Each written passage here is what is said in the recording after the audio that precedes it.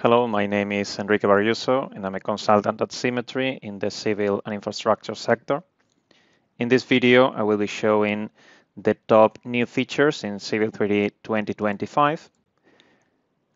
I will be showing surfaces, corridors, geolocation, and Dynamo for Civil 3D. A reduced level of detail has been introduced with surfaces. It can be set from Prospector, from the right-click menu, or from the contextual ribbon. If you go to settings, you can set it so that new surfaces are created with a reduced level of detail. And from the command line, you have commands to set the surface level of detail for a particular surface or for all the surfaces in the drawing.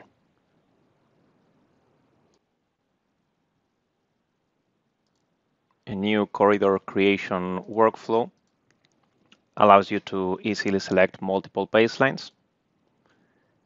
If you select a single alignment, you will ask for a profile, and you can then set the assembly. Or you can select multiple alignments using a selection window, and you can set the assembly at this point or do it in the dialog. You can disregard some of the alignments and set the assemblies.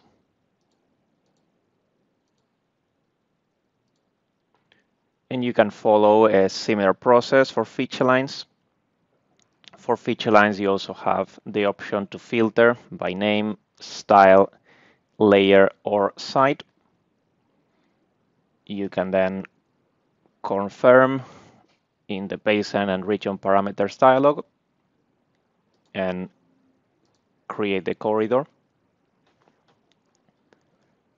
Corridor surface creation is now 3 to 4 times faster. There is a new drawing variable, AECC, Fast Corridor Surface Build. If you set it to 0, it will generate the corridor surface normally. If you set it to 1, it will generate the corridor surface faster at the cost of visual fidelity.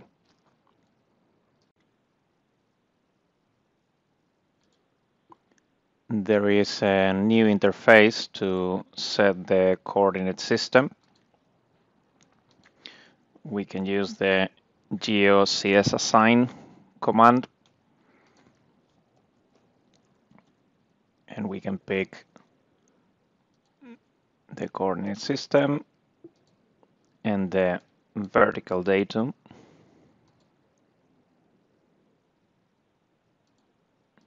And we can assign it from this dialog, and it will be assigned to the drawing.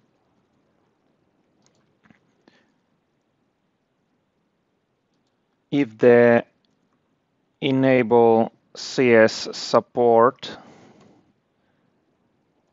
feature is on from the command line, when you import a DM file on a surface, you can get the same interface to set the coordinate system.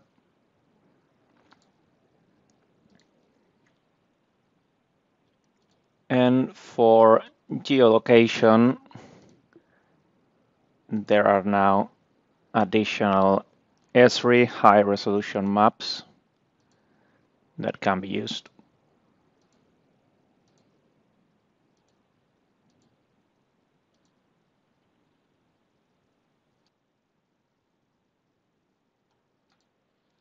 In Dynamo for Civil 3D,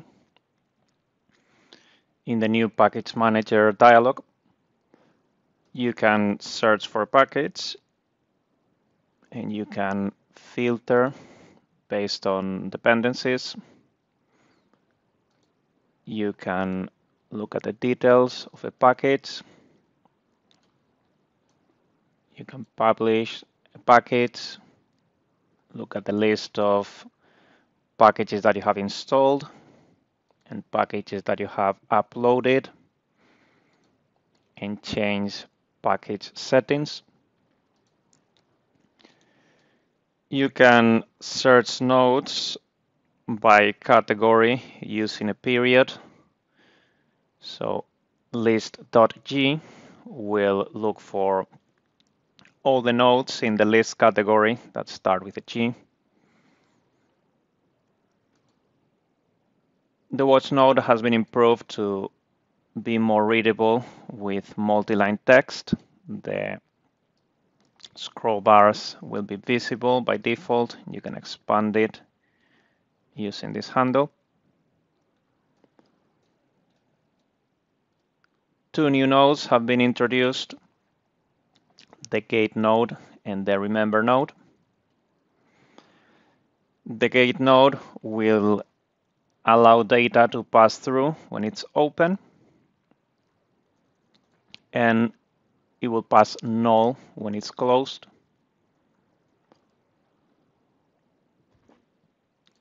The remember node will pass the previous valid run, the previous valid input, if null is passed into that remember node.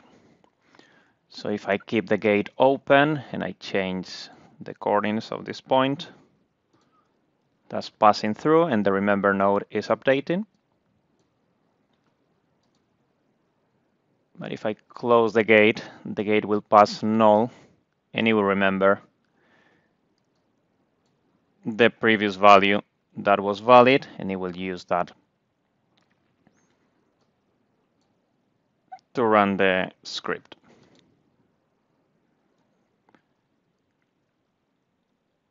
If I pick a value that is outside of the selected modeling range, it will show it as an info state rather than a warning state. Those were the top new features in Civil 3D 2025.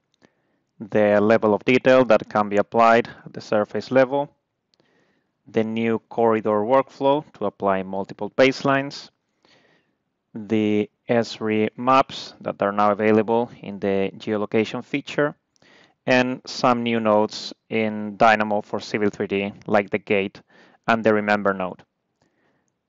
I hope the video was useful. Thanks for watching.